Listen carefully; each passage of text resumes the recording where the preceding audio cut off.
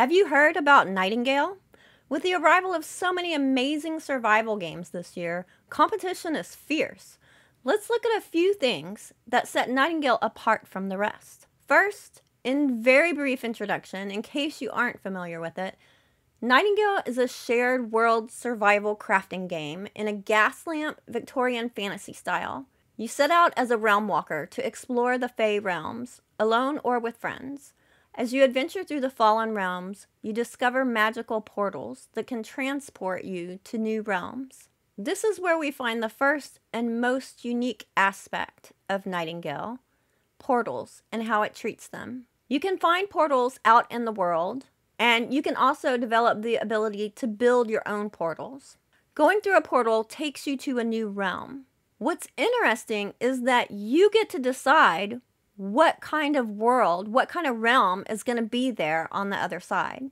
Inflection Games is trying to give players the ability to have the experience that they want, giving us control of what it is that we want to do at that time.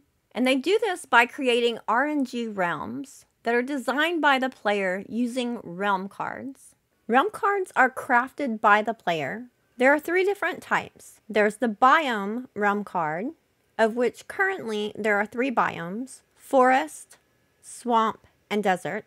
There are the major realm cards, which will change something major about the realm that you're going to. For example, if you want to go to a hunting realm. And the minor realm cards adjust details about that biome. For example, if you are searching for resources and you don't want it to get dark while you're there looking for things, you can set it to be always day. If you want to go and do some extreme battles and get some more rare resources as drops from difficult mobs, then you can set the difficulty level higher for that. If you want good weather, if you want bad weather. And you can do combinations of all these different things to come up with unique realms. The possibilities are endless. We're going to be starting out with a good amount of realm cards, dozens of them. And Inflection says that they do intend on continuing to add these and continuing to add these. And they're taking feedback from the community about what kinds of cards that you would like added.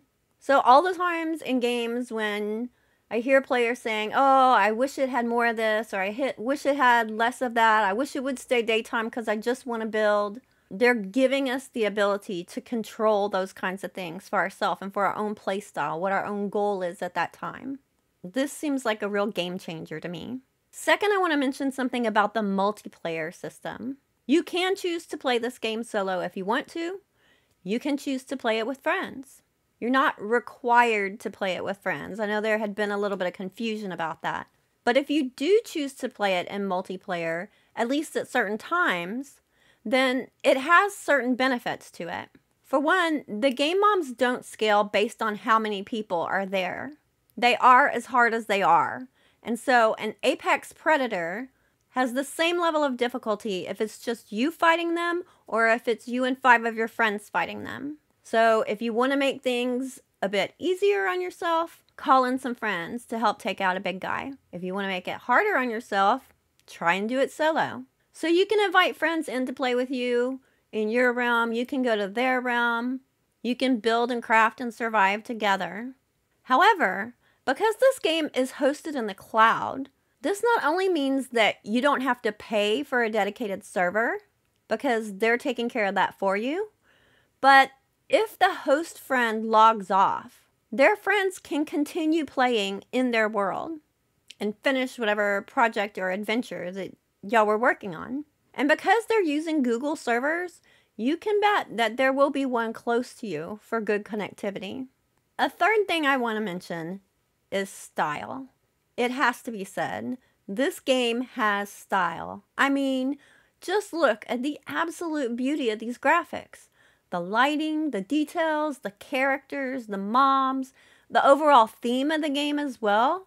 They've updated to the latest version of Unreal Engine, so it really takes the feel of the game to the next level.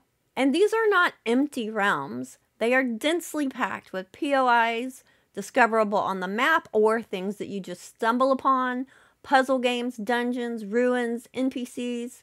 As beautiful as it may look, though, keep in mind that there is danger lurking around the corner. Integrating Gaslamp survival with this fantasy seems like a winning combination to me.